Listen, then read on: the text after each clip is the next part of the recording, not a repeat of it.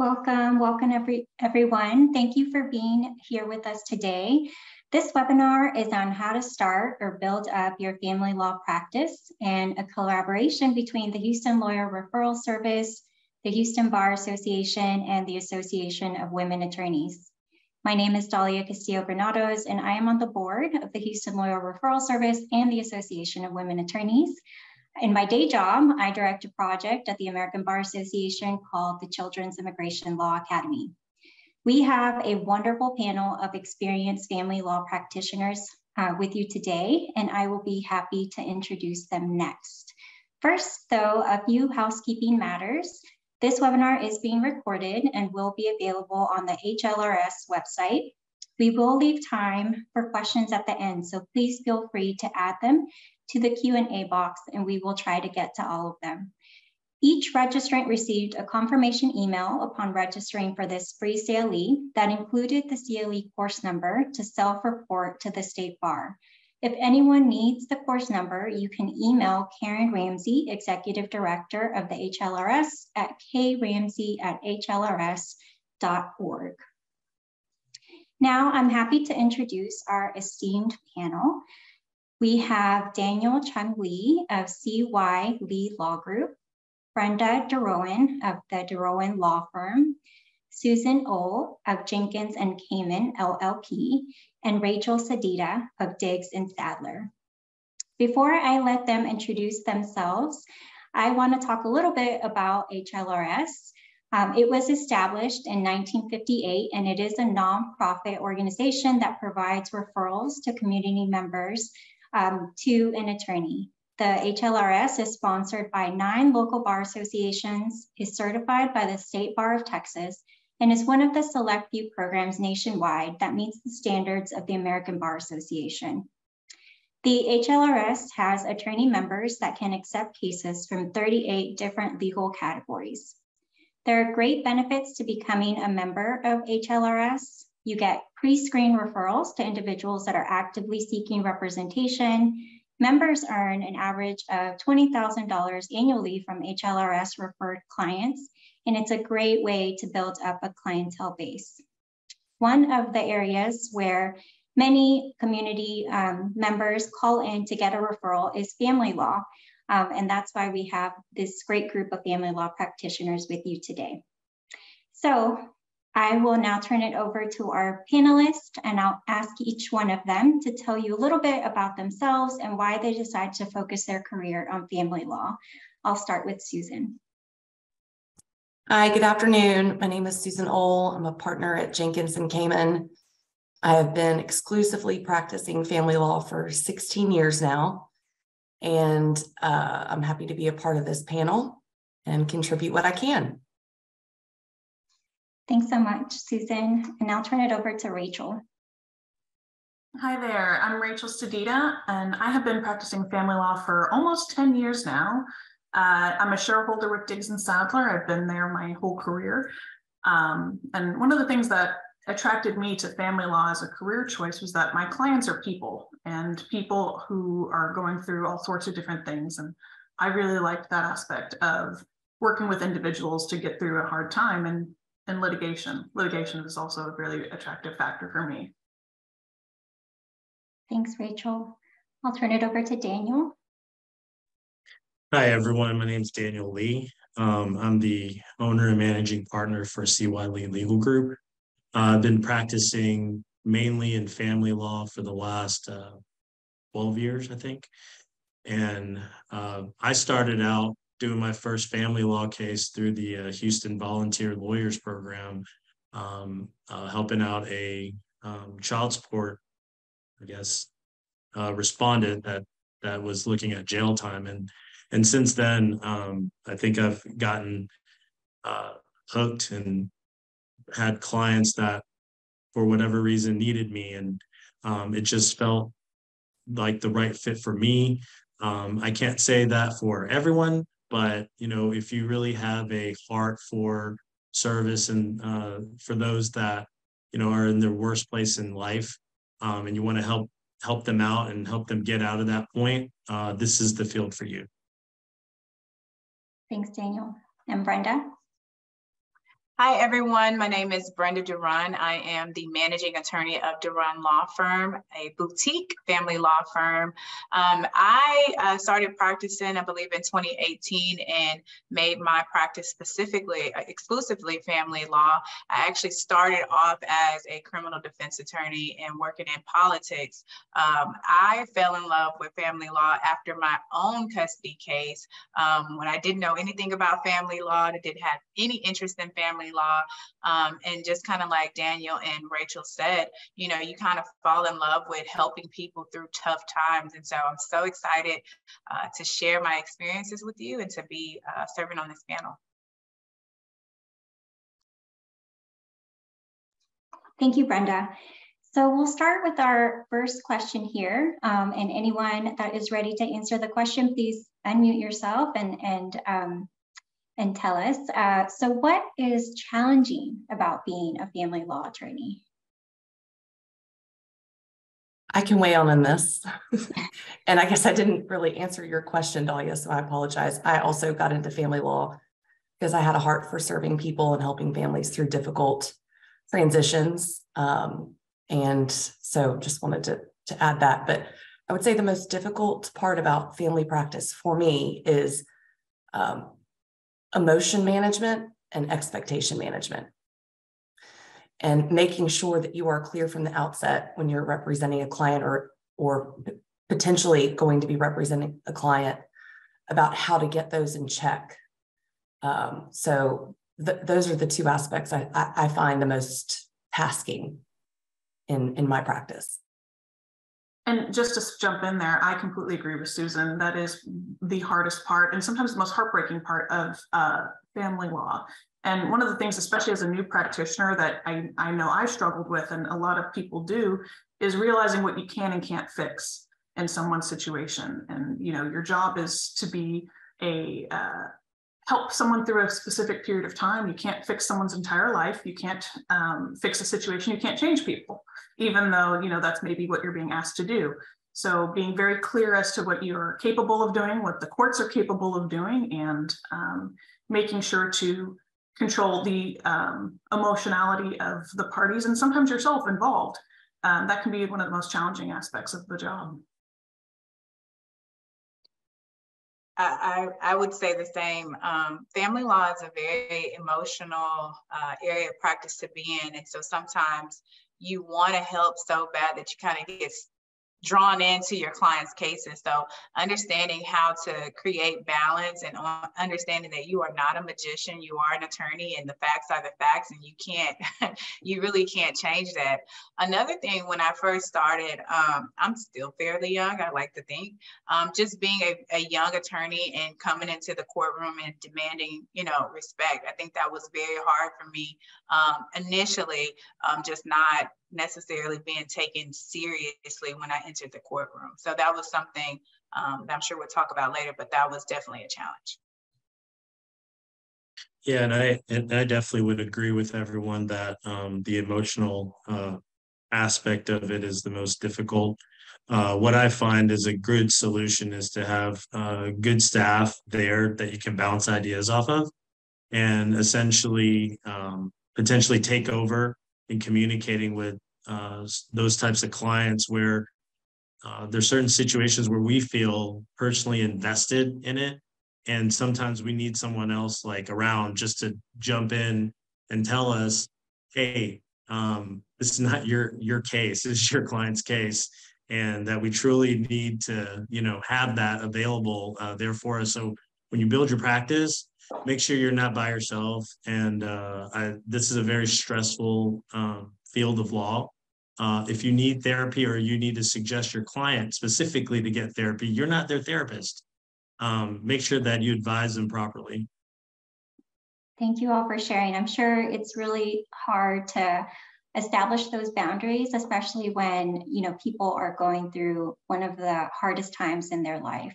So I can certainly understand that. So sort of on the flip side, what is most rewarding about being a family law attorney?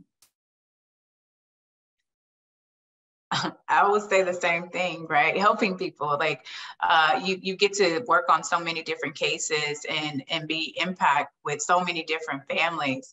I know for me, I don't know if this gender bias or whatever, but there is a status quo or, you know, an issue with a lot of times fathers thinking that they come into the family law system and that, you know, they're not being heard. So a lot of times when I'm able to show clients that, hey, that's not necessarily true, you just kind of have to, you fight and make sure that your story is being heard. And when they see that, you know, it brings joy to my face because they're so happy to know that there's someone fighting for them and being an advocate for them. So I get joy of just seeing, you know, the relief taken off of my clients. Yeah, I would echo what Brenda said. I think the rush of joy or adrenaline that you get from accomplishing the goals that you and your client set out to achieve at the beginning of their case is super rewarding and keeps you hungry to keep helping people, even though this can be stressful on us as practitioners, this practice. And, you know, I also think that being able to utilize other channels rather than going directly to the courthouse and piecing a puzzle together and getting to learn about the family dynamic and learning about the kids and learning about the property and trying to piece this puzzle together and come up with other creative solutions and to see those come to fruition either, you know, at the end of a long mediation or extensive settlement negotiations is really rewarding. Just to echo again what my colleagues have said, one of the great things about this practice is that, you know, no two cases are alike. You may have hundreds of divorces in your docket, but no two are similar. Everyone's family situation is different. So in the very real sense, each case you come in fresh and with different options, and there are a lot of opportunities for creative problem solving that don't lead to the courthouse. Though I will say, as a young practitioner, if you are looking to spend time in the courthouse, if you are looking to litigate, family law is a good opportunity for that, and that you do get the opportunity to have contested evidentiary hearings very quickly. You get some multiple opportunities usually in a case, even if a case does ultimately settle. So it is a great opportunity for young lawyers to get litigation experience, to get courthouse familiarity as well. I'd like to say adoptions. My favorite part is adoptions all day.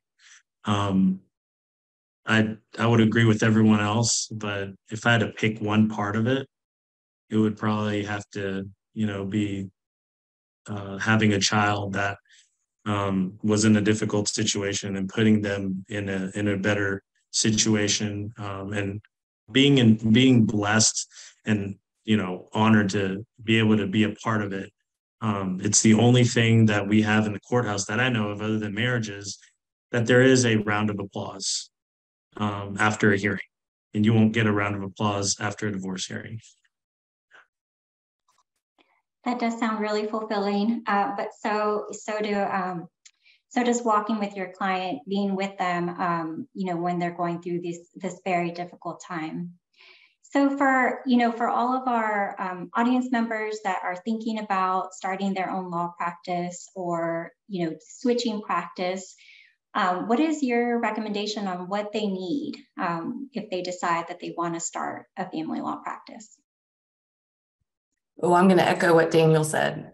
You cannot do this practice solo. You need at least one solid staff member, not only to help you with pleadings, discovery, keeping the file organized, because in family law, things can change almost daily. Situations can change, having to, you know, head down a different path strategy-wise, and you need someone to serve as a gatekeeper.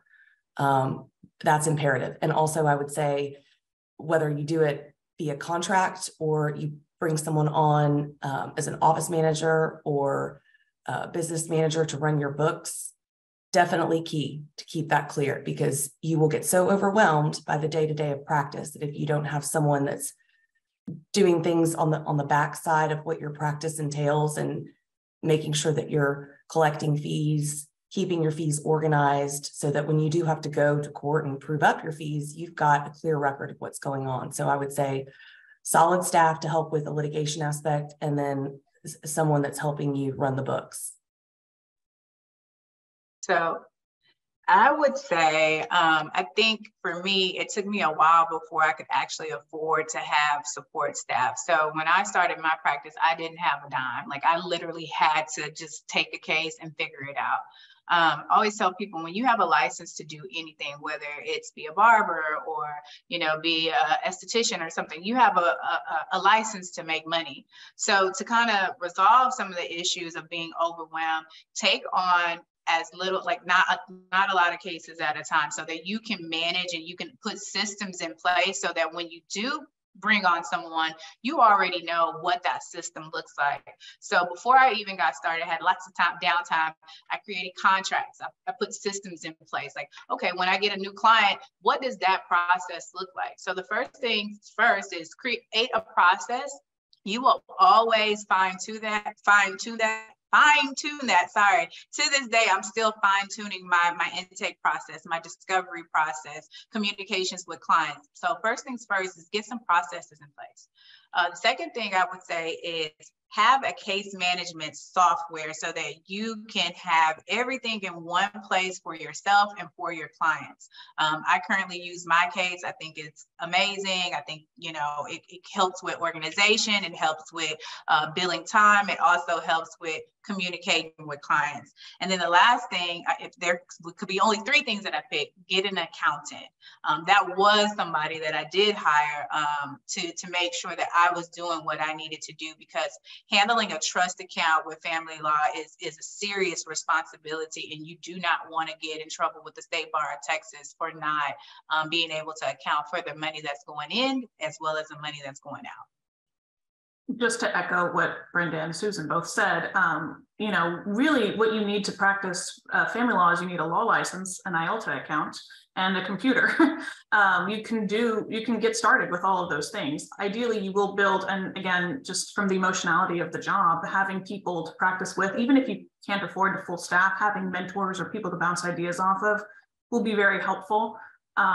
Obviously, you need to be careful if they don't work with you, that you can't go into details of your case, but you do need to have people. But the 2 things you can really get in trouble with bar, I mean, there's many things, but the things most common are messing with client money and client communications, both very important things in family law. And, you know, one of the important things is, like Brenda said, be very cautious with your client's money and how you handle it in your trust accounts. And when you bill it, it needs to be billed appropriately. Billing software is very helpful with that. But in order to really get started, there's a lot of really good resources out there. A subscription to the Family Law Practice Manual is something that can really help people get started. It's a form book that is a good starting point for, you know, most pleadings that you'll be dealing with, most responses, a lot of orders. It's a good starting place. And the advice I have is don't feel free to deviate when your situation calls for it. It's not something that you're stuck with for life, but it is a great starting point. And with that, you can usually figure out at least a way to respond to a certain situation or file a pleading or get something in front of the court for your client's particular situation. Those are, I'd say, and the family code. You want the family code as well. But with those resources, you're dangerous and you're ready to go. So I was going to chime in here, and since I'm coming from a bigger firm that has a lot of support and resources, I would say for those folks who are trying to start their own family law practice, that, you know, a lot of resources are available on the State Bar of Texas website. Utilize your membership. The family code, the statutes are available. The family code's on there. I agree with Rachel. The Texas Family Law Practice Manual is the foundational, quote unquote, Bible of family law. And if you do have the resources, I would also highly recommend getting the Texas Family Law Handbook, which is a nice complement to walking you through, depending on how you receive information. If you need something explained, the statutes have got you all turned around, then the Family Law Handbook is an excellent resource. So if you only have to rely on the State Bar of Texas website to access the Texas Family Code, then maybe consider investing not only in the Texas Family Law Practice Manual, but also the Family Law Handbook. And I would say, if you're starting out, you don't have a lot of money, you don't have cases coming in, go volunteer. Go jump on the Houston Volunteer Lawyers Program. They actually have free resources for you to use. They do have a copy of the family law handbook and all the things that Susan just mentioned for free if you're taking on a case. So if you don't really know what you're doing, you're, getting your beak wet, get a mentor first, please. Go get yourself a mentor. Don't guess. This is not the time to guess. Go get yourself a mentor, pick up a volunteer case. And if you have issues with marketing, getting cases, well, go get yourself a subscription to the Houston Law Referral Service. I built my practice through them. And in addition to that, you obviously have to get to qualify, you still have to get your application approved and get your malpractice insurance to protect yourself. So to Daniel's point, once you have that license, IOLTA account and computer, as Rachel said, how do you get experience? How do you, learn more about the family law practice? Well, in addition to what Daniel just recommended, which is really the option, if you are in the situation where you're looking to build your practice, you don't have the cases yet, I would, find a friend who's been doing this, who's someone that is in the community. You'll find that, the family law community is large and small at the same time, I'd say. There's a lot of people out there, but you see people often, and go to the courthouse, follow them to the courthouse, observe a trial. If you have the opportunity to second share a trial, just try to get whatever experience that you can, so that when your cases do start to materialize, you know what to do. You've seen the situation, you can speak with some experience as to what can expect from court.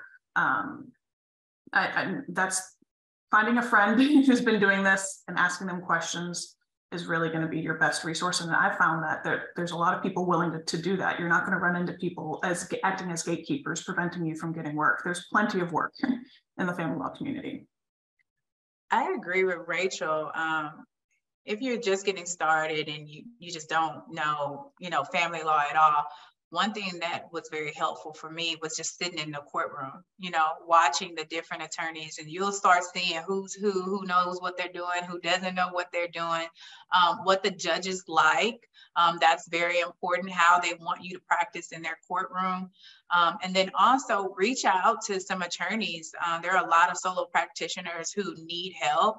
We hate doing discovery. And so I feel like that's the best way to get in on a case. You get to see all the evidence in the case, and you really get to see how attorneys are using this evidence to litigate their cases. Asked to sit second chair, asked to help in any way, with a trial or a hearing. And I think that you'll start to see how the pieces fall with family law. So I'm sure there's many different areas that you can develop expertise in. So how do you sort of decide, where to sort of focus your practice? And is that a good idea? Is it good to focus on one area, or do you recommend sort of becoming an expert in all areas of family law? I would suggest trying to pick your spot, shore that part up, build your firm around what you find that you're good at. Pick a divorce, try an adoption, do some custody cases, and family law is pretty broad. It's small, but it's also very broad. There's a lot of components. I could honestly tell you there's components that I'm stronger in than someone else, and vice versa. And so, but try to stay, within the family law program, because you can also get referrals, from PI lawyers and criminal. If you spread yourself too wide, then your friends that do PI, your friends that do criminal, they might get upset with you and say, well, what are you doing in our lane? And number two, it's difficult to juggle all the law changes. So if you're already trying to focus on the legislative changes that are happening this year for family, now you got to switch gears, the next day, or maybe even the next hour, to remember all this stuff you have to do for the civil case. And it'll be a little bit of a repeat of what we did during the bar exam, where you're trying to cram all this information, but now you're doing it with someone's life on the line, which is sometimes unfair, to your client as well. Just to sort of follow up on that, I would say, as you start off, get experience in different parts of family law. There's a ton of different types of cases out there. You need to see what they all look like and what it is that draws you to it. And if you want to get really, build your practice on a property case versus a custody case, you can do that having experience done that. How do you get particular experience? I would say there's certain cases that maybe are a little harder to market for, a little harder to come by. We all love adoption cases. I know that sometimes those are a little more fewer and further between than in certain areas than others. But one thing to do is just look for an opportunity and ask. If you know of a case that's coming up, if you see something on the docket, if you know people in the community and be like, I've always wanted to work on that kind of case, or I've always wanted to do a jury trial or something like that in family law, which is a whole specific issue, ask, can I shadow? Can I second chair? What can I do to help? If you're also trying to build up knowledge and expertise on a certain thing, try to attend a CLE. CLEs can be very expensive. There's the advanced family law CLE that is in San Antonio every year. That is with a whole lot of different topics on all sorts of areas of family law. And I know that there are scholarships available through the HBA and other opportunities to attend that at a low or discounted cost. And I would recommend that if there's a particular area of expertise you're looking for, or to try to find a CLE, maybe a replay of an old CLE to get some practical tips on how to handle those situations. Yeah, and sorry, go ahead, Brenda. I was just going to say, the beautiful thing about family law is if you choose to do family law, you literally choose to do all types of law. We have family law cases that are heavily relying on the property code. We have cases that you will deal with criminal issues. We have cases that will deal with tax issues. We touch everything in family law. And so if you are interested in other areas of law, I think family law is the best one to kind of practice so that you get a little bit of everything. Yeah, you took the words out of my mouth. People underestimate family law. I think that we stay in one lane, but tax, bankruptcy, agency and partnerships, the Texas Business and Organizations Code, all of these things come into play in our cases. So you really do get a plethora of experience depending on the issues in a case that you're working on.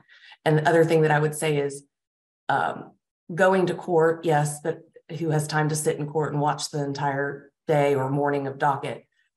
Go up and familiarize yourself with the court staff. That's one thing that I have prided myself on doing since I started practicing. Get to know the court staff, because they could be a resource to you. It's like, hey, this attorney may be a good mentor for you. So rely on the court staff and familiarize yourself with them so they can also familiarize themselves with you. And then you're not walking in like a perfect stranger and having some of the issues that we often have as younger lawyers or lawyers that are just breaking into this niche of practice where you're an unknown and people don't take you seriously. If you put yourself out there, then it will merit a lot of reward. That's a great tip. So, you've got your law practice, hopefully you've got some experience. How do you attract clients? How did you attract clients when you first started practicing?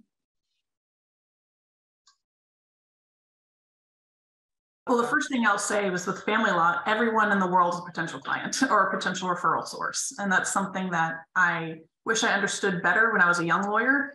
But one of the things you can do is just tell people you practice and that you're interested in cases, asking. And it's sometimes very difficult. I found it very difficult as a young female lawyer to just put yourself out there. It's something that didn't come natural, but, just say, hey, I practice family law.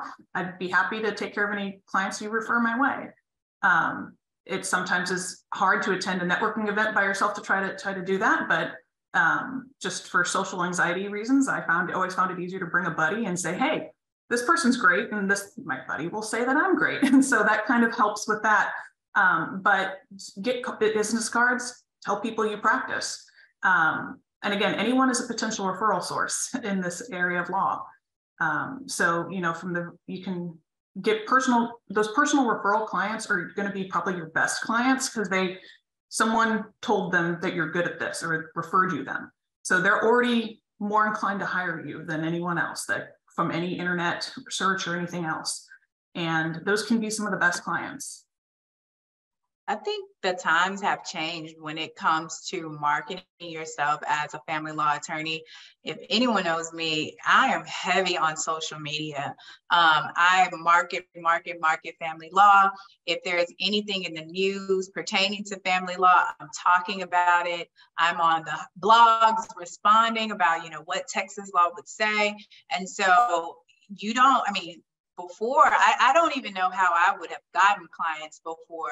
Social media is literally at our fingertips, and this is the best marketing you could start off with if you have never had clients before. It's just putting it out there in the universe that I'm a family law attorney. I had a unique circumstance that kind of allowed that to propel a lot faster than most people, but definitely, like Rachel said, anytime you go somewhere, you should be saying, I am a family law attorney, so that people know who you are, know what practice area you do. I will say one of my mess ups was when I first started, I was like, yeah, family law, criminal law, personal injury. And so when people are looking to refer an attorney, they're not looking, hey, Brenda Duran what does she do again? Right. And so now I've rebranded and marketed myself. I am a family law attorney. And so when they think of family law, a lot of times people think of me. Even my, connect with people who don't practice in your area. A lot of personal injury attorneys will refer me cases because I'm not competition to them, right? And so I think that's the best way to go. And also, if you went to law school in the area, I went to South Texas, and I get a bunch of referrals or even just inquiries from some of my old classmates and stay connected with them. So relying on a community of, former law students that you went through the trenches with, to get to where you all are respectively in your practice. That's another way to reach out without feeling like you're stepping on someone else's toes and possibly taking business away from them, because I get tons of referrals from some of my old classmates that do other areas of law and don't want to touch family law, but they know that I exclusively practice family law and have since I got my bar card. So that does help when you are focused in on one area. Yeah, I would agree with everyone. In addition to that, when I was starting out, I did have a firm that I was with that had a subscription with the Houston Law Referral Service. I think that, that was one fairly inexpensive way because, marketing's pretty expensive. So are billboards and things like that. There's a lot of effort involved, but, for a small price of, I think it's like $500 or a little bit less than that. You'll get phone calls, so if your phone's not ringing, one of the easiest ways to get phone calls is just to sign up with them, and they'll send you already pre-screened leads, which I believe most of the time they're pretty good leads, and you should be able to, churn that out really fast and get you some more money so you can start doing the types of social media marketing, or I'm sorry, dues are $175. That's my fault. So just saw that in the chat. So it's a lot cheaper than that. Probably a Starbucks coffee every day for a month, right? So long story short, that's one of the ways I did it. I would also suggest TikTok. I've seen people grow through that. I will say just kind of be careful about if you're starting out and, your social media has too much social, right? Just kind of be careful and be cognizant of that, and just use common sense when you're posting, because you are an attorney, and people will start judging you for certain things you may not say politically or socially when you're posting things. Well, the only actually one other thing to add is, as a family law attorney trying to get experience, another way to get more experience is to get on the ad litem wheels with the with the specific courts. Each court has a different process for how they do that. It's an appointment situation where the court will appoint you. And but I recommend looking into each family court specific rules about how to get on that list, and you can get casework through that. That's a great tip. So we spoke about marketing a little bit, but what are your top 3 marketing tips? SEO, search engine optimization, putting content out there. That's something that I've had to propel my firm into, because the founding partners were around for a while, and one of them is not yet retired, and they didn't need to do a lot of marketing. But as we grew and as technology has developed, just evolved, and just the way that we live in this day and age, it's technology at your fingertips. And so you have to put content out there to attract attention to your practice. So by doing blogs, Brenda sounds like she's pretty astute about doing that. We try to put that out, but it has to be intentional, and you have to be very, very careful about what you say, kind of like what Daniel was saying. So I usually kind of use the gut check. When in doubt, don't, or run it past somebody, or, rely on a mentor. Hey, does this seem like I'm heading in the right direction about the content that I'm putting out there? But SEO is huge. I would say, if you can remember this, it's CCW, content, community, and website. So always create content, whether it's on social media, whether it's writing a blog. You can write for the State Bar of Texas. You can write for just different articles, just different publishers. Just get content out there. Even if it's not writing, maybe you do TikTok, maybe you do stuff on Instagram and create reels, a day in the life of an attorney. Like, all these different things is all content. Create it. And that content should go back to your website. Community, engaging your community. People are bringing their families out, host events, show up at events, speak on panels, speak at churches, speak at anything that you can do to engage in your community.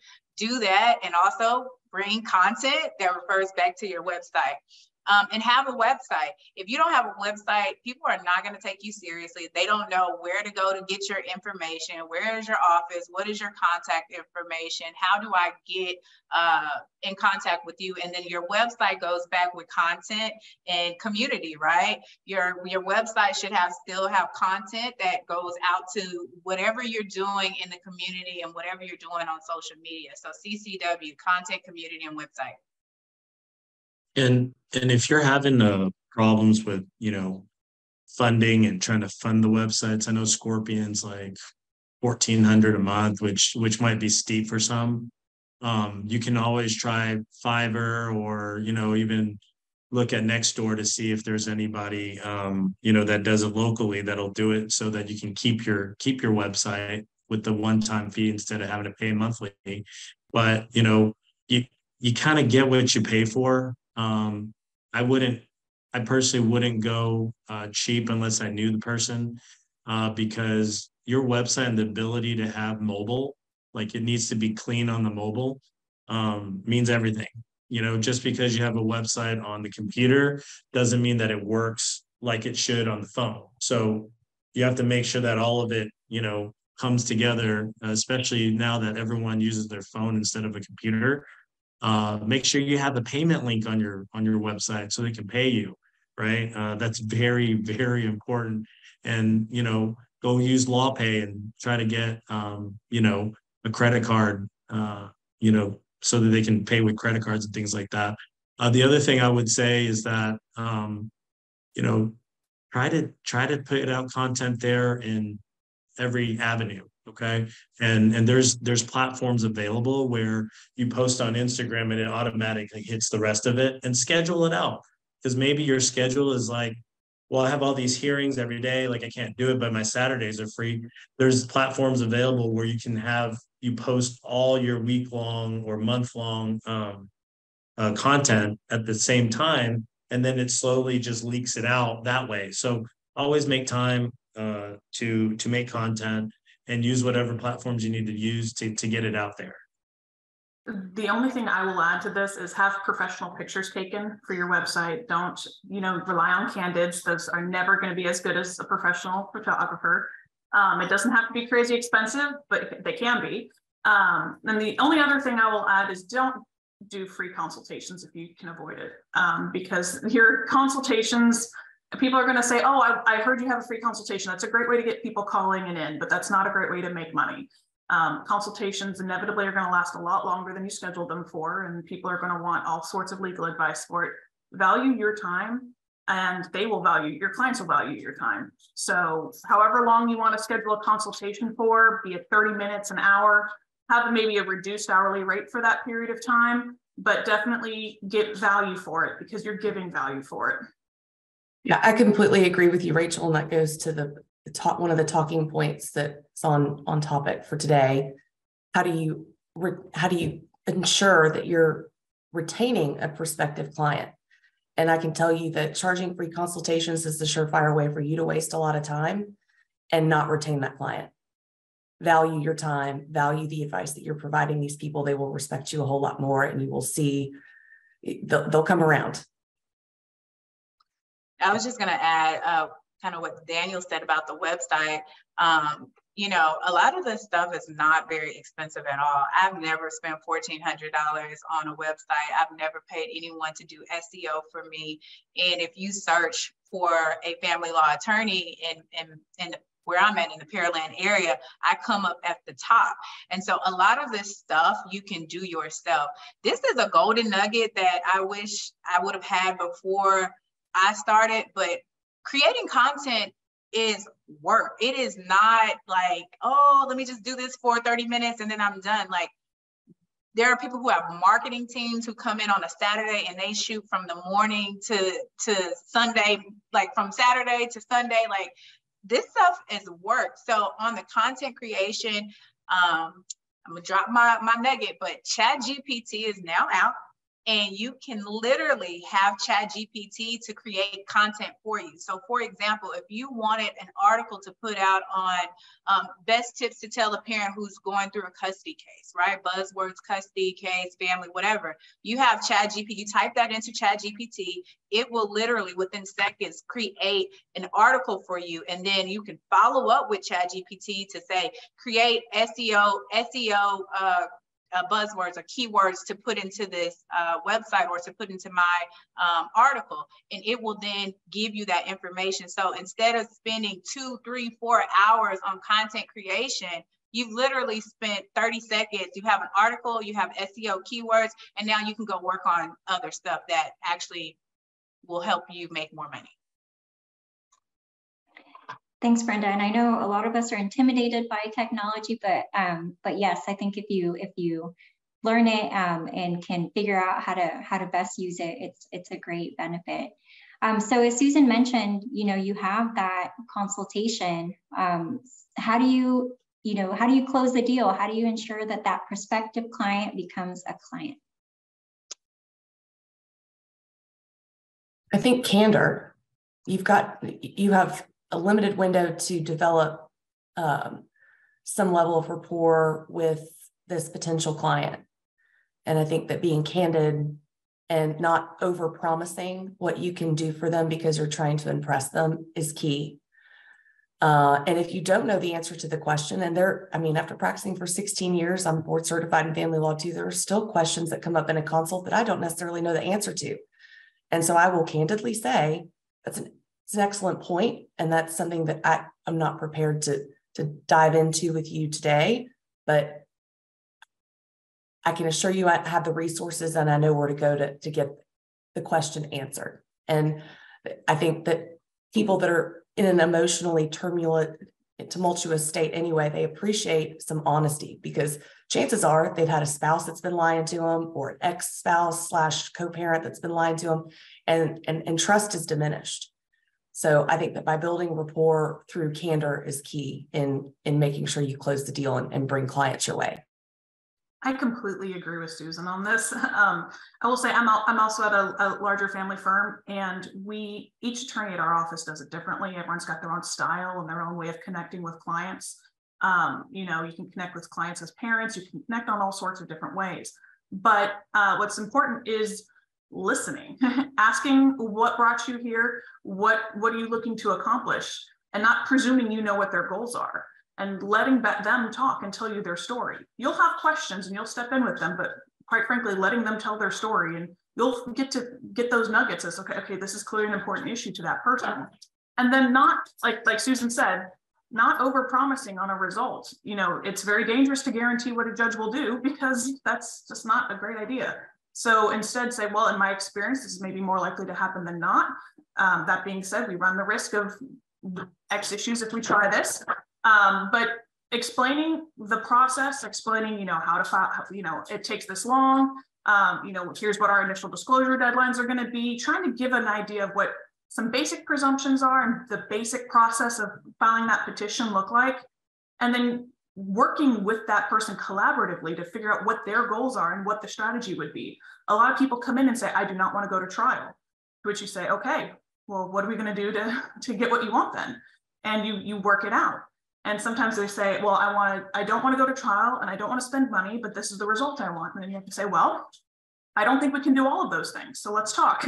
And, in my experience, just like Susan said, the more honest you are with them, the more likely they are to hire you. I've left consultations, especially as a younger attorney, thinking, well, I just disappointed this person. I just broke their heart. I just totally ruined their expectations. They're not going to hire me, but they do because they appreciate that. And, you're not doing anybody any favors by giving them information that you don't believe is correct, or that, advising them that a certain path is, going to be cheap or feasible. I agree with Rachel. I think that one, make sure, again, we'll say this throughout probably this panel, but make sure you charge for your consultation. But for my consultations, I'm always very honest about how I am and how I talk. I don't, present myself in any other way than who I am. But with that consultation fee, I tell my clients, you know what, my marketing is done. It's not really done, but it's done. And I say that because I want them to understand that this is an opportunity for you to meet with an attorney, for you to discuss your concerns, and for me to provide you value. I don't feel like anyone should be charging a consultation if you're not going to provide a person with value. So I'm listening to their facts. I'm listening to what they're saying. I'm asking questions as an experienced attorney. And then I'm giving them, one, I want you to understand the legal issues regarding your case. And two, I want to provide you with a strategy on how to move forward. So when you leave my office, you should have more information than you did coming in. If you don't have more information about your case, then I did not provide you with a quality consultation. And that's just how I feel.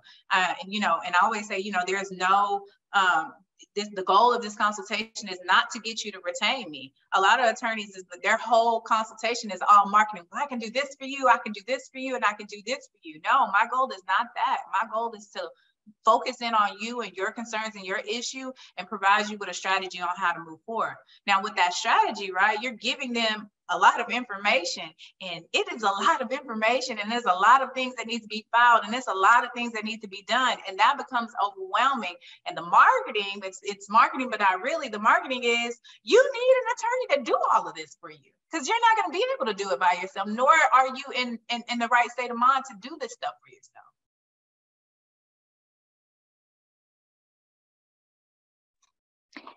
So, hopefully that client has if I could just chime in on one more thing with that. Of course. You also need to be using your initial consultations to determine if the prospective client is really a good fit for the way that you style your practice.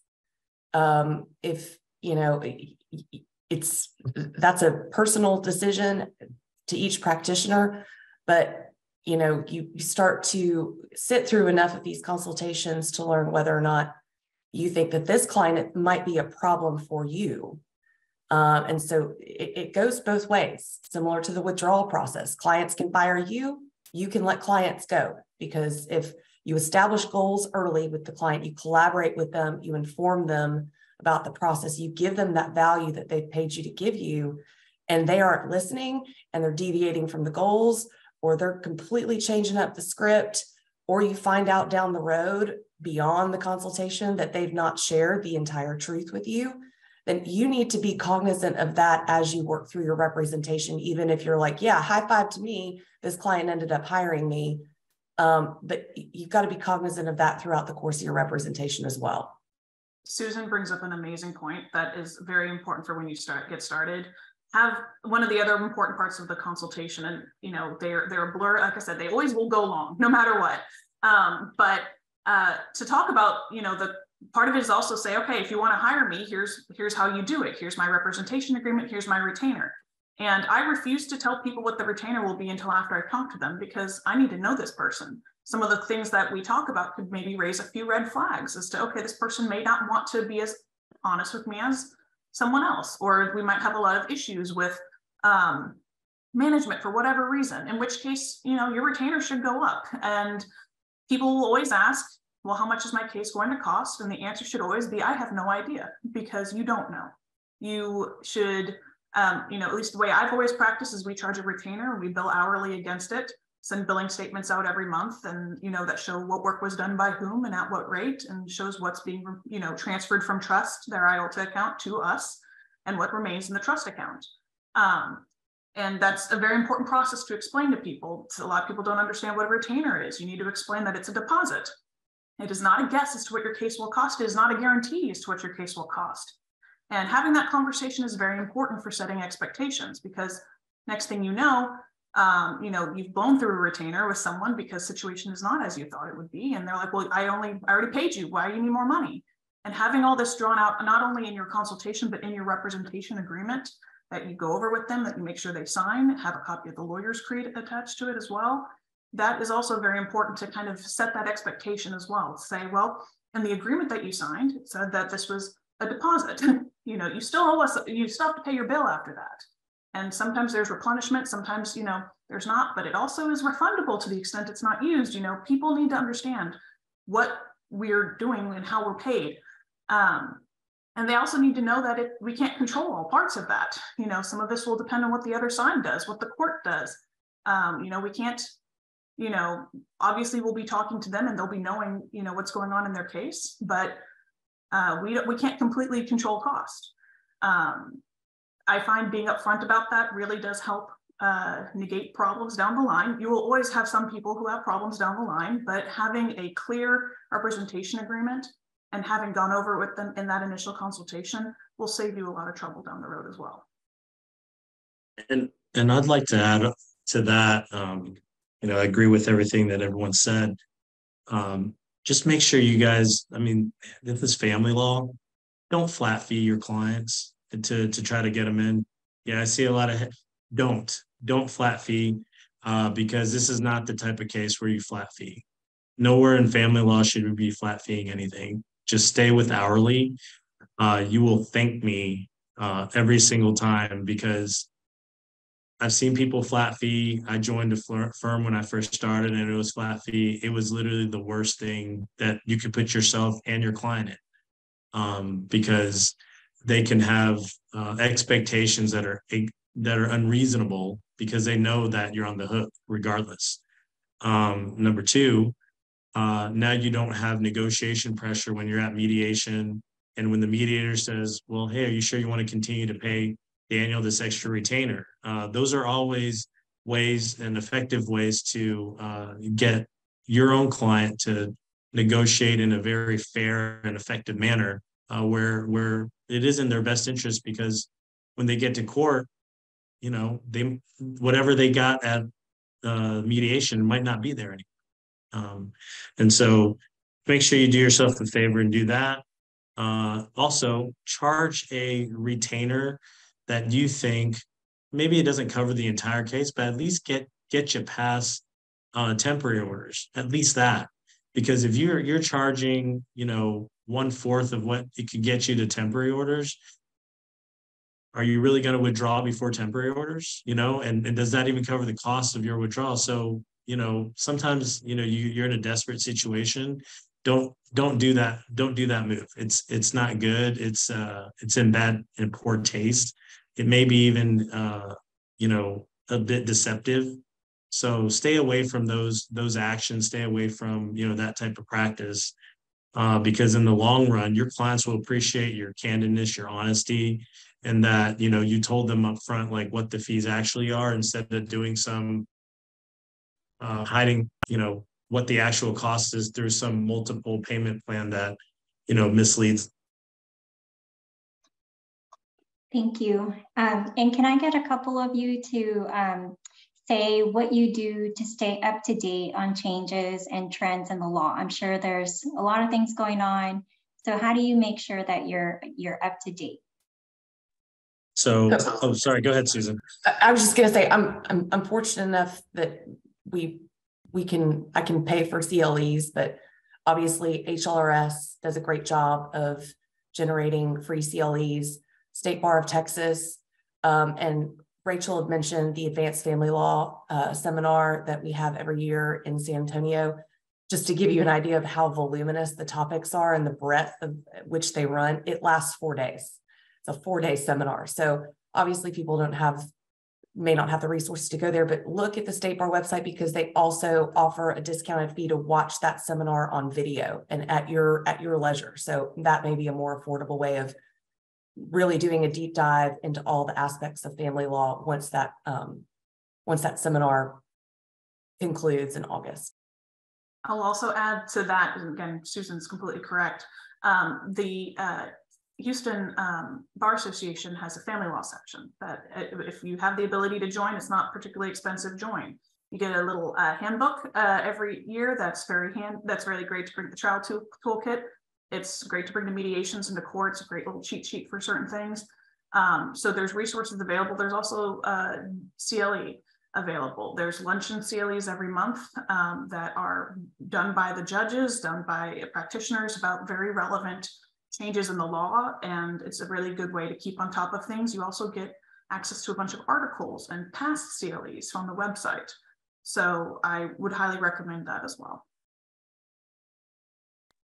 You can also go to the law library. I think every county has one. Fort Bend, Harris County, they have free access to LexisNexis and Westlaw. In addition to that, you can also check out the Texas legislature site. They have some new law changes that I think that they're looking at, and there's always a ton every odd year. So this year, all those changes will be hitting us around September 1st, but you can take a peek at them. I think around June is when everything gets passed. So if you keep an eye out, you can kind of get ahead of it if you'd like to. And generally the application of that, we all have to adjust to it after it gets passed. But if you have that extra time and you want to get ahead of it just to kind of see where it's going, you can always check that out at the legislative site. Well, we are at time. This has been such a great discussion. Susan, Rachel, Brenda, and Daniel, thank you so much for joining us and sharing your expertise. I think it's super helpful to everyone involved. And for all of you out there that are new to the practice of family law or want to build up your practice, please consider joining HLRS. The membership benefits are great. You get the screen referrals, and it can really build up your client base. So thank you so much for joining us. Thank you for having us.